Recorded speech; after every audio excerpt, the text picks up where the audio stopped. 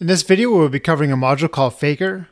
Faker is a great tool to just generate a bunch of dummy data or test data in a certain format. It makes testing and load testing much easier.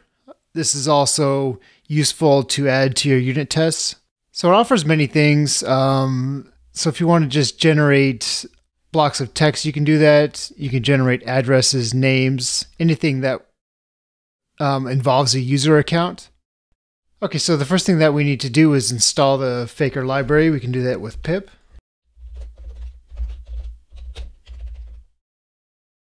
And for this demo, what I'm going to do is just create a large CSV file of invoices, and then in another function, I'm going to basically sum total the quantities and the dollar amounts. So the first thing we need to do here is import Faker.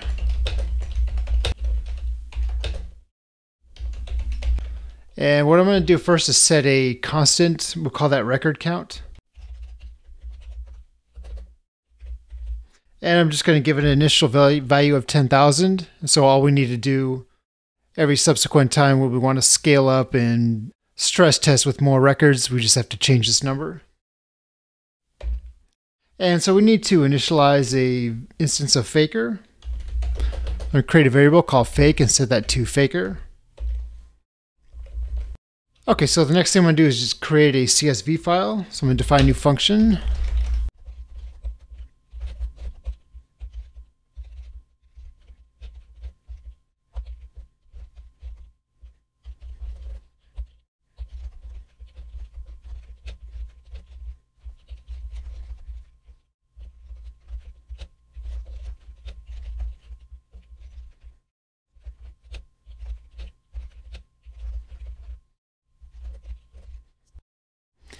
And it looks like we need to import the CSV library.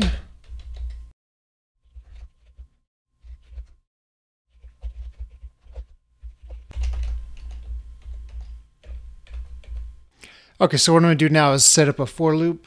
And so we're going to go for I in range. And so our count is going to be the record count. And we don't need the rest of those.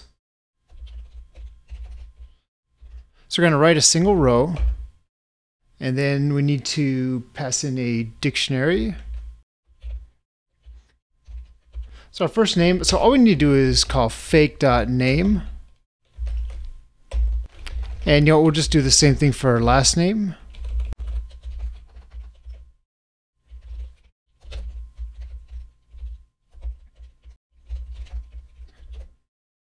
So as far as product ID goes, that's basically a foreign key that would, in a real application, be from another table. So what we can do is call fake has a random int method.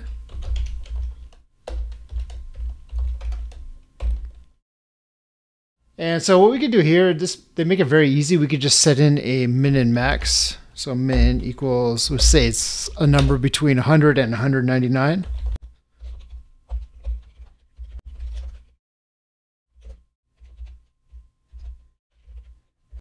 So an amount could be a dollar amount. So what we're going to do, let's just set in we'll say somewhere between 5 and 1,000.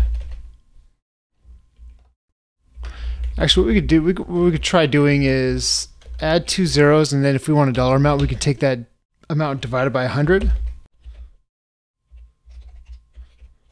And another thing that we can get is just random text. So we need to call fake.sentence.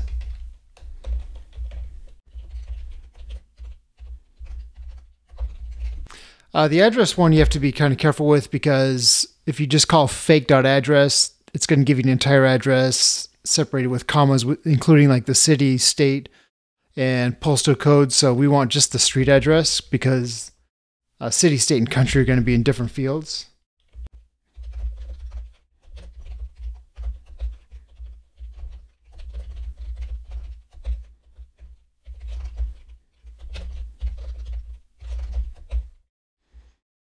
Okay, so that matches all the fields that are in our field names. That's going to be our header row. And the next function I'm going to define is a function to get the totals. First, let's make sure that we have a files directory here.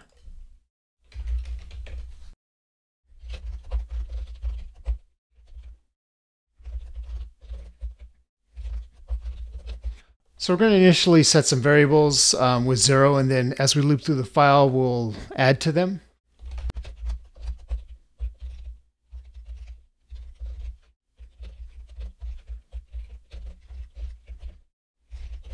So we need to create a new variable for our CSV reader.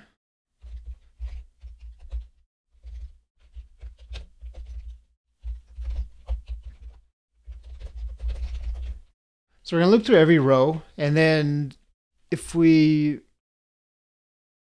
look at our field names, this is going to be our header row. What we're going to have is the quantity, so it's going to be 0, 1, 2, 3, 4, 5. That's going to be an index of 5.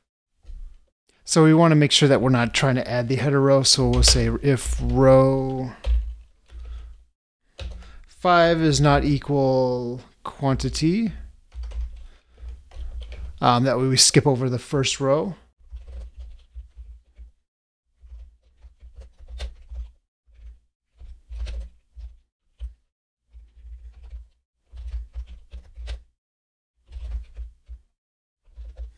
And then we want to return our totals.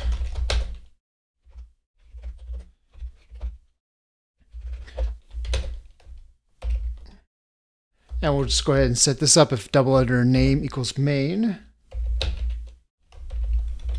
or double under main, meaning we're running this file directly. So what we're going to do is let's go ahead and import time.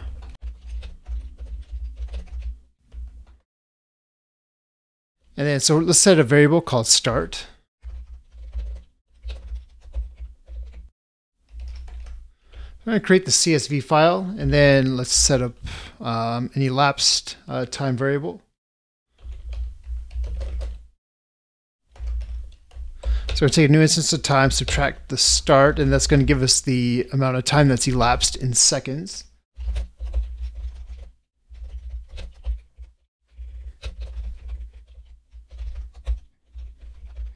And so for the second part, we're just going to reset the start variable.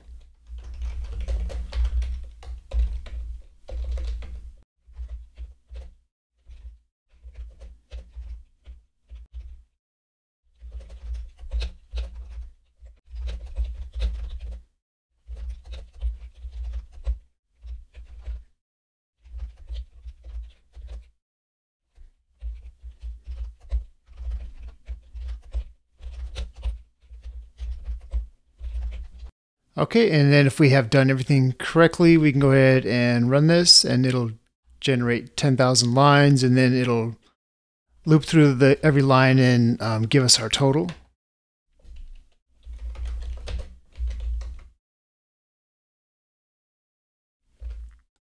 And we messed up a name parameter here. So let's try and rerun that. Okay, so it looks like we're trying to add something together that is a string, so we have to convert these variables. So quantity, we can just convert int.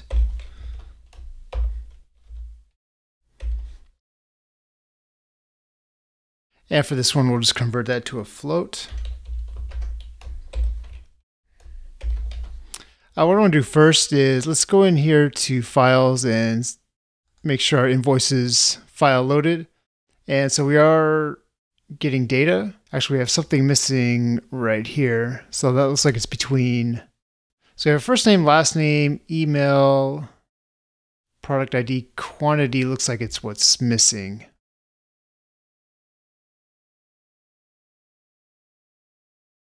And we forgot quantity down here. So let's go ahead and just add that really quickly.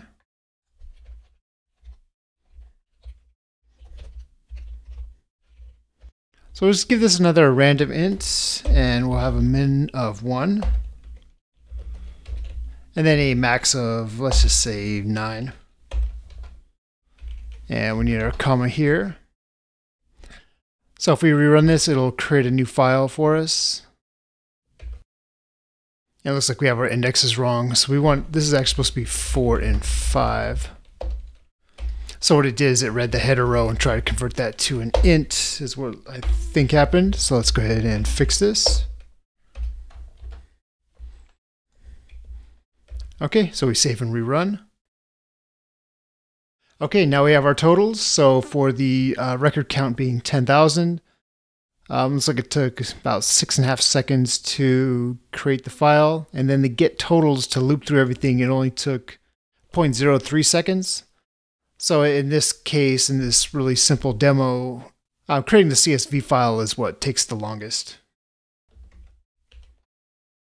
Now, one thing that I wanted to cover really quick is Faker. It provides a lot more than what we've just seen here. So it has this thing called providers.